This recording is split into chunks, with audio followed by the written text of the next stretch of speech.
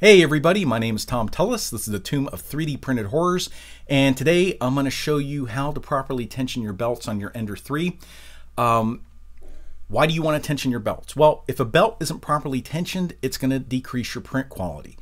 If it gets to the point it's so loose it can hop a pulley, you're going to see layer shifting. And that's where you're printing one layer on top of the other. The belt hops the pulley so it doesn't move the print head where it should, and all of a sudden you're going to notice a layer several millimeters over, so it will have a staggered effect on your print. That's really easy to diagnose. You're going to notice the belt being that loose because it's going to have a nice droop in it. But what's not so easy to diagnose is when your belt just isn't quite properly tight enough. And each printer is going to be a little different. In my case, I ran one of these Trash Beasts off from our upcoming Kickstarter. I didn't even look at it that closely when it came off the printer. I primered it, got it under a magnifying glass, and noticed I was seeing a lot of very distinct layer lines. Now, if this was one of my other printers, I wouldn't think twice of it because that's basically the quality they can do. Coming off an Ender 3, however, that is bad quality. A properly tuned Ender 3 should have the layers virtually disappear. So I knew something was wrong. Now, when I first looked at this looked like inconsistent extrusion.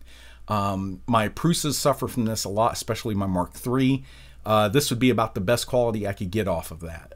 The inconsistent layer extrusion is a known issue on GitHub, but from an Ender 3, that should not be looking like that. So I knew something was wrong.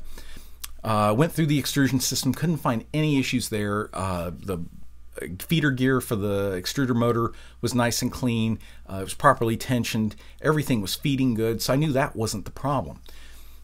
Started looking at my belts. They weren't loose. They didn't have so much slop that they were going to skip, but they weren't quite that super tight twang as when I built the printer. I really didn't think this was going to cause that problem, but I thought, well, let's go ahead and tune them up.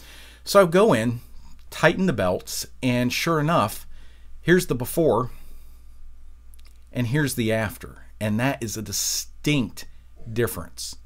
I mean, this is just amazing what the slightest little tensioning of that belt, the difference it will make in quality. So I'm going to run you through real quick my trick for doing this on an Ender 3. Your printer, if it's a different make, will be a little different on how to tension your belts, but the key is you want to get the belt to where it twangs like a guitar string. So let's get started. All right, to get started, you're going to take the hex key that came with your printer, loosen the two bolts that hold the tensioner in place.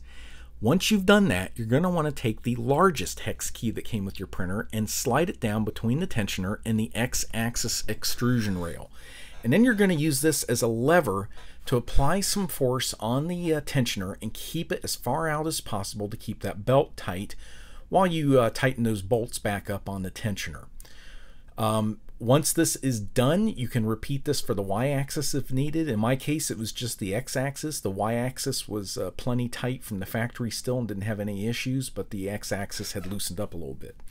And as you can see here, the difference is night and day as far as layer quality, just from adding that little extra tension to the X-belt. And as promised, here is another preview from our upcoming January miniatures Kickstarter. All of these miniatures print without slicer supports. That'll do it for this time. If you would, please click that subscribe button in your bottom right hand corner. Thank you.